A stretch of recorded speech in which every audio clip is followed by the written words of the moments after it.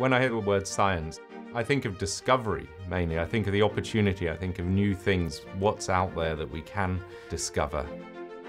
My name's Henry Snaith. I'm a professor of physics at Oxford University. My research mainly focuses on photovoltaic solar cells. What was the first thing I invented? I was about 8 then. I made or tried to invent a water-powered car.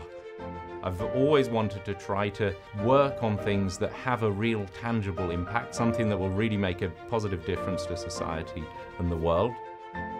Up until relatively recently, it's been seen that tackling climate change is something we need to do, but it's going to be a sacrifice. Whereas actually, what is enabled is a whole range of new technologies, such as photovoltaics, which are going to make the world, the future world that we're moving rapidly into, a much more beautiful place than where we currently are.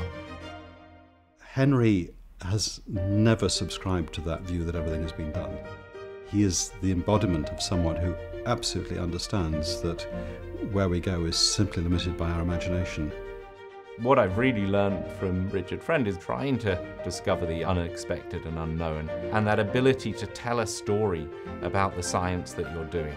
What Henry has done is the most exciting and important development in the world of solar technology in a generation. I'd spent the last 10 years trying to get the type of solar cell I was working on up to 10%, and we were only at 5%, and we were progressing at about 0.5% a year. Then suddenly along come perovskites, and the efficiency went up from 7% to 11%, accelerating away, and that really was absolutely transformative. What the Blavatnik Awards do is capture just how early in careers wonderful things have been done. I think these awards will be a wonderful model of encouragement for young scientists and indeed for science in the UK. This Blavatnik Award Laureate is an incredible endorsement of what we've been doing here with our research, and ultimately that will lead to photovoltaics penetrating the market faster and our transition towards clean future power generation.